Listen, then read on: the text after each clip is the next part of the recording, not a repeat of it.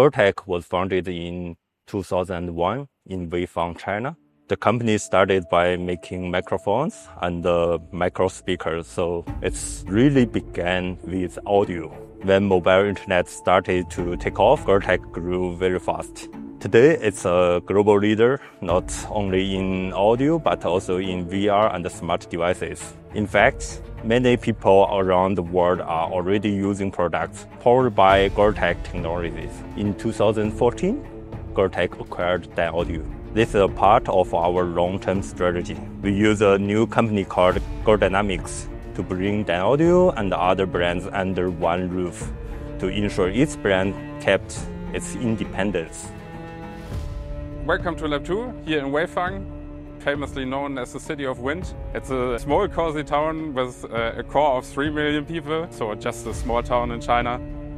Over here in Lab 2 we work on the car systems for Dynaudio in China. The goal that we have over here is to bring Dynaudio authentic sound to the car. I think why it's almost even more important in the car is because you cannot escape that space. If you're commuting for hours, it's especially important to have this authentic and mellow and clear sound that doesn't annoy you. Even after listening for hours and hours, it doesn't tire you, it's just there and you enjoy the music.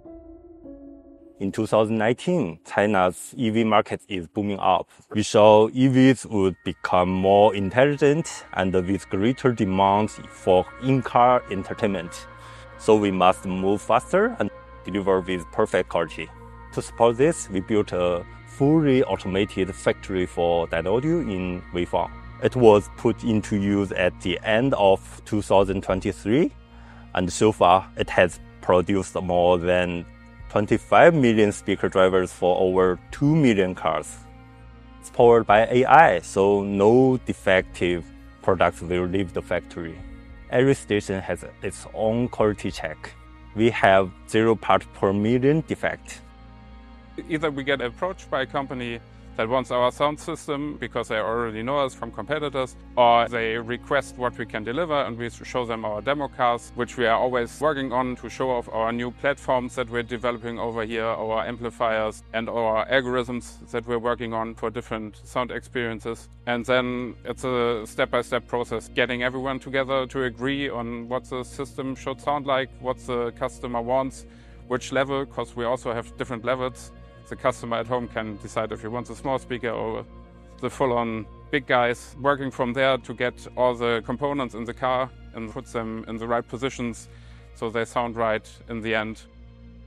And after all the tuning is done in the standing car, it's also important that we drive with the cars to make the sound right while you're driving, because it's easier to have a good sounding standing car, but it also should be able to enjoy the music while you're driving. And so we have different algorithms and techniques to adjust the sound from the speed and the RPM, the different factors to optimize the sound while you're driving, even with some background noise from the road or from the wind. And also, if you're listening at different volumes, you expect different behaviors of the sound system. In the end, it's important to bring everything together, so while standing, while driving, you can enjoy the music in the right way.